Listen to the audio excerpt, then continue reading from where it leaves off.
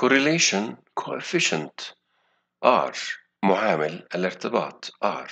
The strength and direction of the relationship between variables is measured by the numerical value of the correlation coefficient. قوة واتجاه العلاقة بين المتغيرات تقاس بالقيمة العددية لمعامل الارتباط R. The strength of the relationship is measured by the value of R ranging from 0 to 1. قوة العلاقة بين المتغيرات تقاس بالقيمة الخاصة بمعامل الارتباط التي تتراوح ما بين الصفر والواحد.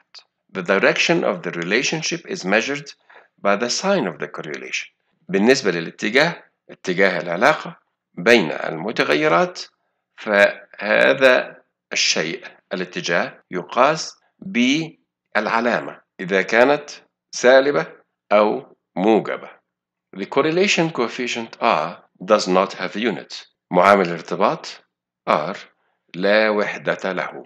The closer the R to 1, the stronger the positive linear relationship.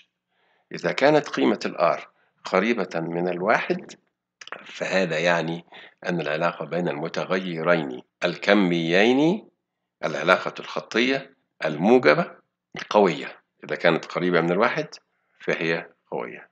The closer the R to -1, the stronger the negative linear relationship.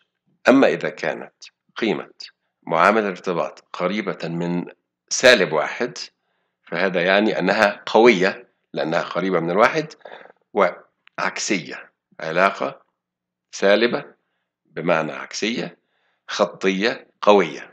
The closer the R to 0, the weaker any linear relationship. أما إن كانت قيمة معامل الارتباط قريبة من الصفر، فهذا يعني أنها علاقة خطية ضعيفة. The correlation coefficients R can range from -1 to +1.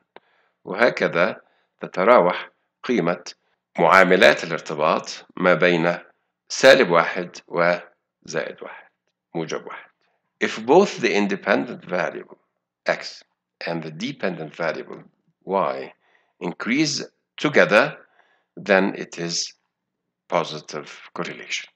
إذا ما كان المتغير المستقل x والمتغير التابع y يتغيران في نفس الاتجاه، بمعنى إذا زاد أحدهما الx فإن الآخر يزداد، فهذا يعني أن العلاقة بينهما موجبة.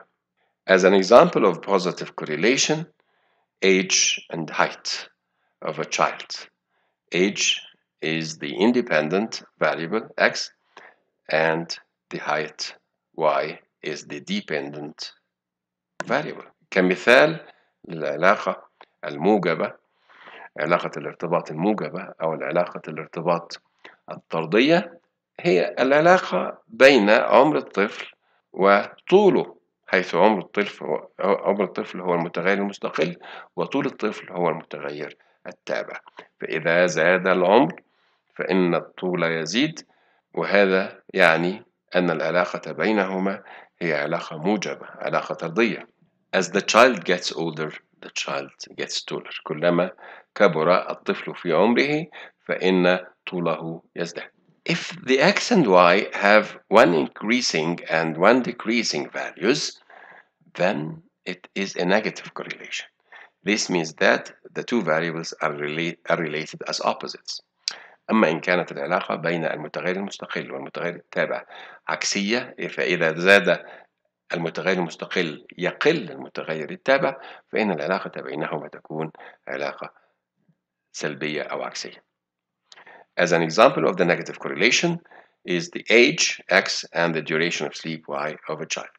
وكمثال للعلاقة السلبية أو العلاقة العكسية، علاقة الارتباط الخطية العكسية، العمر كمتغير مستقل وعلاقته بعدد ساعات النوم بين الأطفال، حيث كلما زاد عمر الطفل تقل عدد ساعات نومه، فهذه علاقة خطية عكسية.